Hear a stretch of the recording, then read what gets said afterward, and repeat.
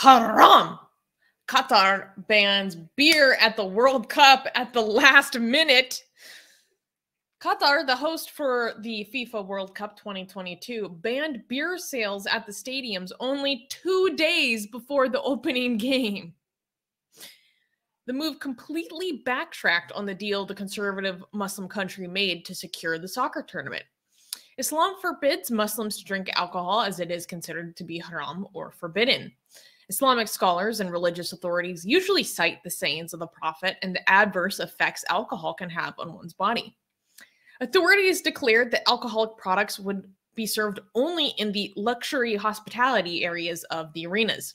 The decision spread tension over how the event will play out. Budweiser, the tournament's official beer sponsor, received a significant blow as the sales of alcohol is heavily restricted in the autocratic country, and it raised concern over how much control FIFA has over the tournament. Some soccer fans complained about the decision. After the news came in, Budweiser's official Twitter account posted, quote, "Well, this is awkward." The post was deleted without explanation shortly after. So I thought this is just kind of like silly. Armin, what was your reaction to this? I was just away. I was just listening to you while I was away. I just started laughing out loud when you said this is awkward. But didn't they have a contract? Like, yes. Wouldn't they get sued by Budweiser because now they have to pay for all the revenue that they were lost?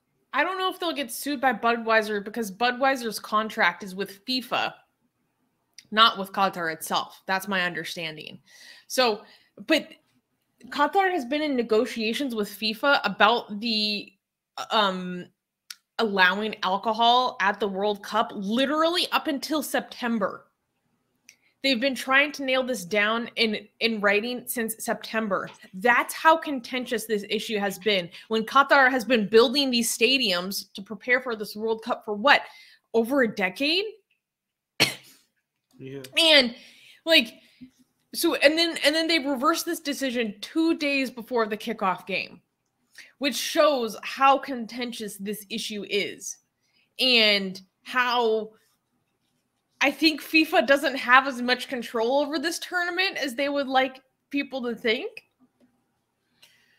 Yeah, okay, so Budweiser had an agreement with FIFA, and if FIFA could not guarantee, then they misled Budweiser about how, if they say like, okay, come here, sell your, alcohol, it was an understanding that there will be sales of alcohol in Qatar during World Cup.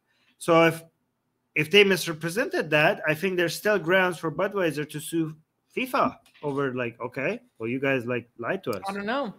Apparently, Budweiser was planning to sell beers at $14 a beer anyways. So, like, that's a huge ripoff. But I mean, it makes sense, though, in a country where it's so hard for you to get beer, then beer would be a luxurious item. So it makes sense for you to sell it at a huge margin. It was supposed to be available in the stadiums, and now it's no longer available in the stadiums, and alcohol is only available in basically these, like... People are offended.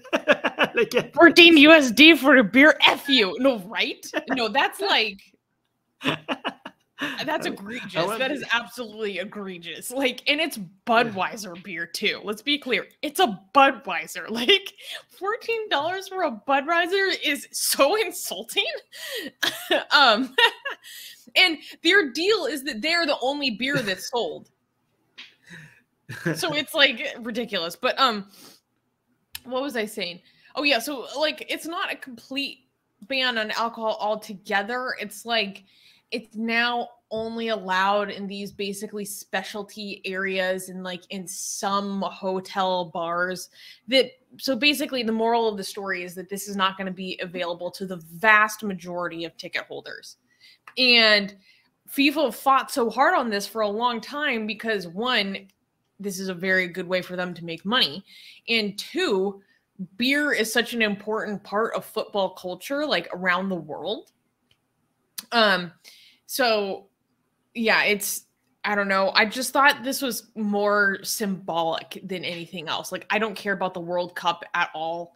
If I did, I wouldn't be watching because of Qatar. Like, and I don't even like beer that much either. So I don't even care about the particulars about this case, but I think it's very revealing about this situation at the World Cup in general.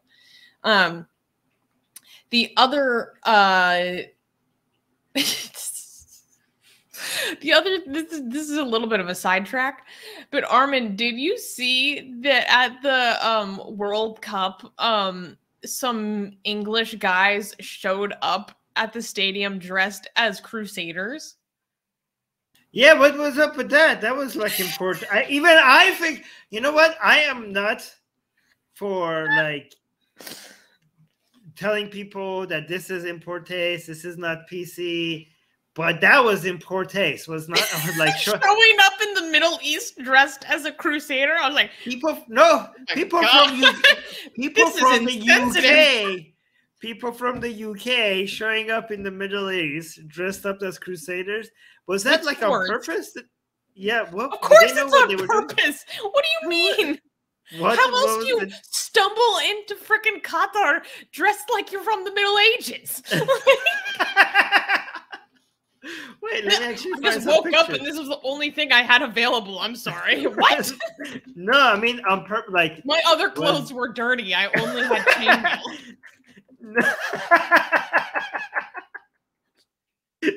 No, but on purpose, I mean, were they trying to send like an intimidating message or something? Oh, here are the pictures.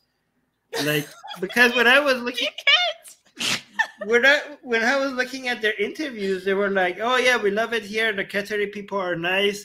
So I was like, they don't seem to be They don't seem to be anti-Qatari. So why are they wearing crusade? Like, what is it with these costumes? Like, why are they showing up like this? This is like, that makes no sense. Why? Explain, somebody. Are they trying to be intimidating? Like, it's so ridiculous. It's so ridiculous. Oh, here, like Forever Stormy has an explanation maybe that I don't understand. I think it's not like. I mean, not really. Like, besides saying it's classic British humor. Okay, in a way, it really is though. Like, yeah, maybe it's so inappropriate. It like because British humor can be very inappropriate and very dark as well. I actually love British humor. Like, this is very Rowan Atkinson. Sai is saying I want to dress like the Mongols. Oh my god. Mustafa say I don't recall British guys doing this in Brazil. Well, I mean the crusade didn't make it to Brazil, so maybe that's well exactly. So then what are you referencing here? It's obviously the Crusades. Like, guys, remember the last time we were here? It was like yeah, exactly. We're back. We're back. Jesus. Oh my god. Oh, here, Ibn Kam is saying, what, you want to read this? He's saying Crusader outfits are normal for English sporting events. I know that, but also, like, come on. Yeah, but maybe they weren't. That's what I meant by unintentionally. Like, that's what I mean when I mean, like, they weren't trying to send the message like, oh yeah, like, we're back to fuck you up or something like that. Maybe that's what they meant. That's what I meant about that. I mean, you would have to be a complete dunce to be like, oh, I'm sure this is where I am geographically and this is how I'm going to dress, and I have no knowledge about the relationship between the two. What? People don't. I mean, you shouldn't be that shocked. Your expectations are too high, Susanna, of people. The reason why I think these people were not meant to, weren't trying to be intimidating, because I saw the interview of that guy on YouTube with the guy with the Crusade outfit, and he was so complimenting the Qataris and how nice they are and how amazing it is. And they're like, the guy was like, oh, not having alcohol here is no problem. Everything else is very nice. So I was like, this guy doesn't seem like to be a dick. Like, he's wearing a Crusader outfit. So I was like, is this guy racist? Like, is this guy like a racist, like a right-leaning person? Or like, but he just seemed like a genuinely nice person. Like, he just seemed clueless about his outfit being kind of problematic. My God, these comments are hilarious. Professor on Twitch, by the way, guys, go follow us on Twitch, is saying chainmail is very airy and good in heat. And Professor Armin saying they flew Qatar Airways first class to wage a crusade.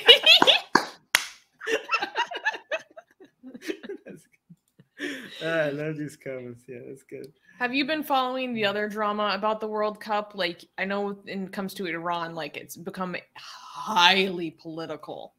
Yeah, we should cover that maybe next week. Oh no, we have another Iran-related news.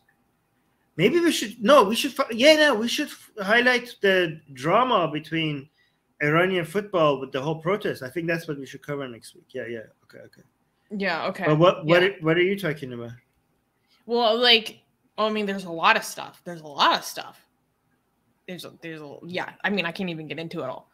But like how the highest showing of regime support we've seen is when. Oh my God! Yes, let's show that. Let's show the regime. Okay, guys. Next week we have a FIFA news.